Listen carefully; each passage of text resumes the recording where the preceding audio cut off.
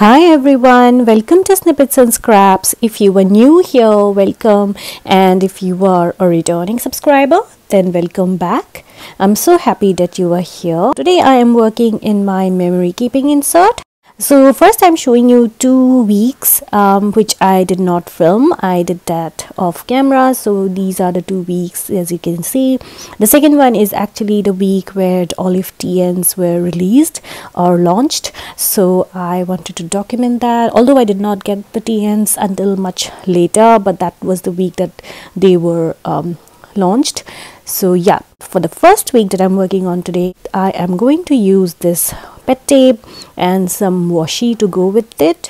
I prefer grid or plain washi because the elements from the PET tapes are usually very busy. I also chose this label tape. I think it's from Pion. I am trying to choose a label which kind of goes with the colors in the PET tape. So yeah, first thing that I do is, of course, immediately go towards the right bottom corner, but as you will see, I decide to move it to the left, and thankfully the label comes off very easily because the insert is a Tomoe River paper insert. This is, I believe, I'm not sure if it's 52 or 68 GSM, but it's from Take a Note Planner. So I moved it to the left, and then I choose this is it a telescope?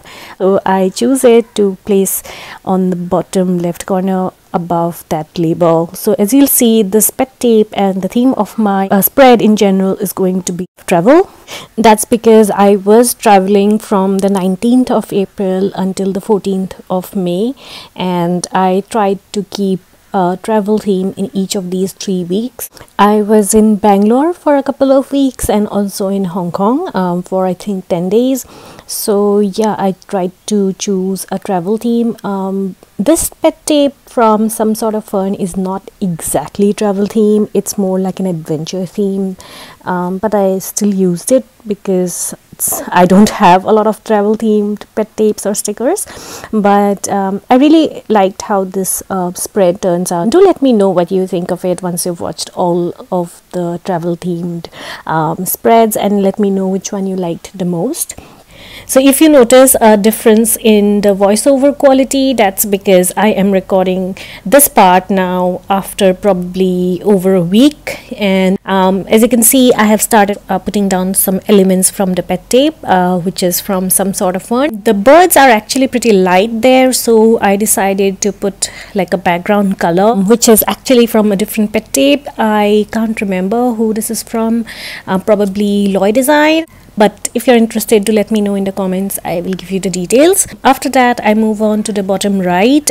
This is also from the first PET tape that I showed you, which is the Some Sort of Fern one. I think the top left corner is my least favorite. It did not turn out the way I had imagined, but nevertheless, I decided to roll with it. And overall, the spread is not too bad, or at least that's what I think. Do let me know what you think. So yeah, after that, I think I move on to the memories. This is the week my husband and I traveled with our son for the first time, and he actually was not very well when we traveled. I don't know if it was a good thing that we did. He did not have any fever. He was just a little fussy and he was coughing a little bit. So we were concerned, yes, but we decided that since he doesn't have any fever, probably it's not a virus or anything. He is coughing maybe because of the temperature. It was super hot and we were using air conditioning in our room, so we thought that maybe he's gonna get better. We were giving him cough drops, but he cried a lot during landing, and that is, I think, what triggered everything else that followed. Our doctor had advised us to give him a pacifier or to breastfeed him or to give him a bottle while landing so that the air pressure is released from his ears, because he doesn't know how to do that on his own, like we can swallow and release the pressure, right? So he doesn't know that. So if he needs to release that pressure, the only way is for him to swallow something. So we tried everything. We gave him pacifiers, different varieties. We gave him a bottle. I tried to breastfeed him, but nothing helped, and he just cried and cried. I think because he was crying, he was refusing everything. He cried so much that he started coughing a little bit more after we landed, and then he started throwing up, and he was still not running any fever. But we rushed to the emergency after we reached Bangalore, and the doctor said that it's the cough, but it gave some meds and some nebulizer, and he was crying throughout while we were there at the hospital as well. But eventually we came back and he slept it off. The next day was much better, except that he had stopped eating properly, and that is what the doctor had warned us about. He said that everything else is fine if he's not running fever and if he's eating well. So he was still not running any fever, but he was not eating properly. So on 21st we actually went to a doctor's again, and yeah, he again said that it's the cough, you have to give him nebulizer, and eventually he got better. But we were supposed to travel to Hong Kong on 21st, and obviously we couldn't do that, so we rescheduled our flights for the 26th because the doctor said that he should get better by then, and we were just open anyway. We thought that if we can't travel on 26th, then we'll probably have to reschedule again. So as you can see, I've already moved on to the next week, so let me just continue with the story.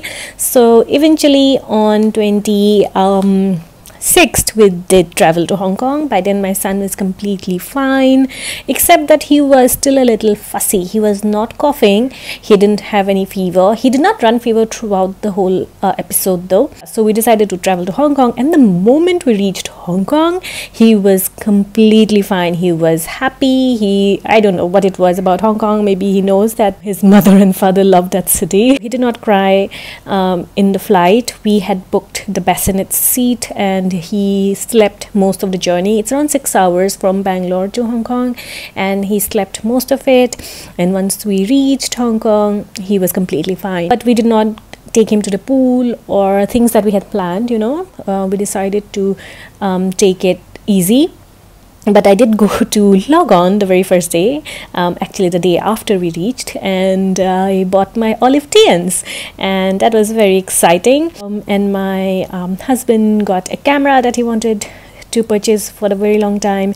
I am not sure what it is. I think it's a DSLR. It's not point and shoot. That's all that I know. It's a Nikon or Nikon. So that's what we did the first full day in Hong Kong. Then we visited some friends, and then we went to different places that we wanted to visit while we were there.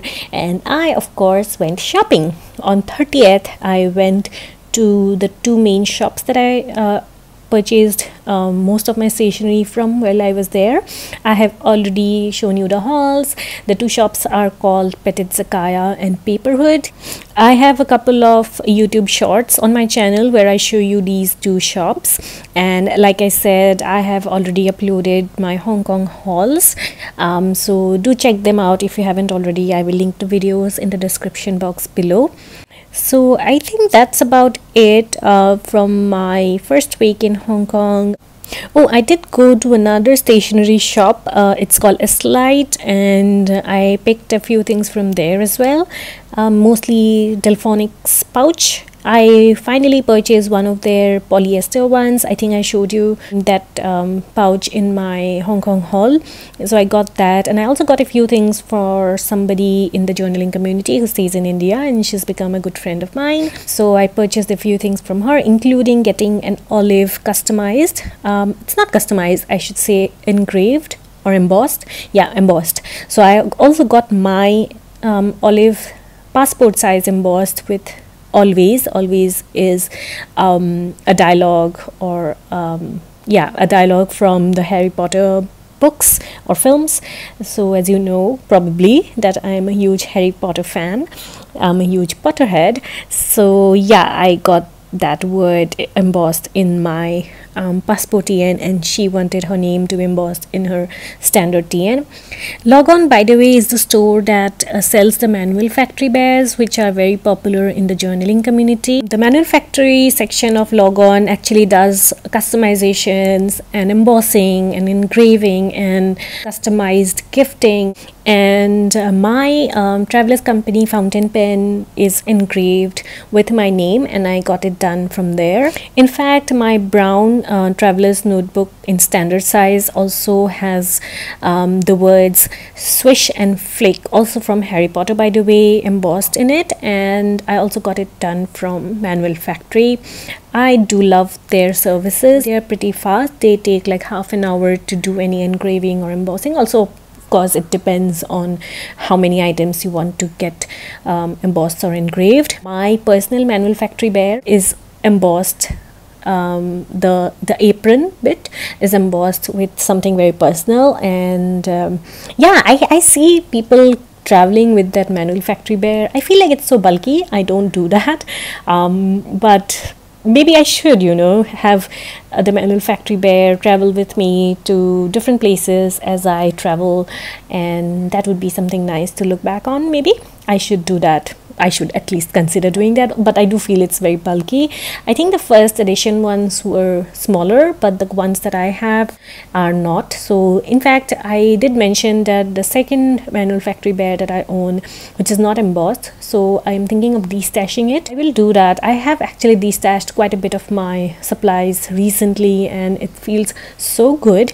So I am looking to destash a lot of my other stuff as well. I have been a hoarder all my life, but I have realized that I'm kind of living a nomad life right now, right? I am with my family at this point. I was in Hong Kong, and I don't know how long I'll be in India and where I'll move from here. That is why I decided to destash quite a bit on Instagram, and I will continue to do so, including the Manual Factory bear. So do follow me on Instagram if you want to purchase anything. The last one was mostly for Indian followers, but if you are really interested, then maybe you can DM me and let me know that you are really interested, then I can arrange to send it to anywhere in the world. Of course, shipping will be extra, but do follow me on Instagram for that. And what else? Yeah, like you can see, I moved on to the next week now. This is the second week in Hong Kong. We leave for India again on the 6th late night. So for the second week in Hong Kong, we tried to take our son to different places, like an island, because he'd never been on a ferry. So we took him to an island called Cheung Chau, and it's one of my favorite islands in Hong Kong. Hong Kong is full of different islands, and each island has a completely different vibe. Cheung Chau is mostly local people, but it's very beautiful, which is why there are many lodges and not hotels, I should say, more like guest houses, even camps that you can stay over. And it was pretty hot that day, so we did not explore a lot, but there's something in Cheung Chau that I have every single time I go there, and it's mango mochi. If you don't know mochi, you should look it up. It's a Japanese dessert, and it's yummy. And mango mochi during summers in Cheung Chau, it's the best. So I had that, of course. Also, I filmed my hauls while I was in Hong Kong, because my husband was going to work and I was with my son. So while he was sleeping, I thought that maybe I should just film some YouTube videos, and that's what I did. I also went to Daiso, and there are no Daiso stores in India, and I miss Daiso, so I went there. I did not buy any stationery this time from them. What else? On 3rd, we actually changed hotels. So we moved on to a different hotel in a different area called Kowloon, and the locality is called Tsim Sha Tsui, or TST, and that is actually the place from where you can see the skyline of Hong Kong, which is ever so popular. And then on, I think, 5th is when something tragic happened. So my husband was at work, and I thought that maybe I should go to an Eslite store there and buy a few more things that I wanted to. The store itself is like 2 levels. Turns out that that store doesn't have a lift or an elevator between the 2 levels. There is only an escalator. So what I had to do is fold my stroller and then wear him. I was also carrying a carrier, so I wore my son and I explored the upper level, and then I came back down, and then I was just trying to open the stroller back up, because from there on I could start using the stroller again, and I wasn't able to. for some reason it was stuck, and a couple came over and said that let me help you. And what happened was they ended up breaking the stroller, and it was the day before we were supposed to leave. It was so frustrating. I had to walk back to the hotel pushing the stroller because there was stuff right on the stroller. I just couldn't leave the stroller there, so I was trying to push the stroller while hoping that it would not collapse on itself, and wearing my son, who is not light by the way, he's gaining weight, knock to wood. And so I walked like I think 3-4 kilometers actually back to the hotel, and I was so exhausted by the end of it.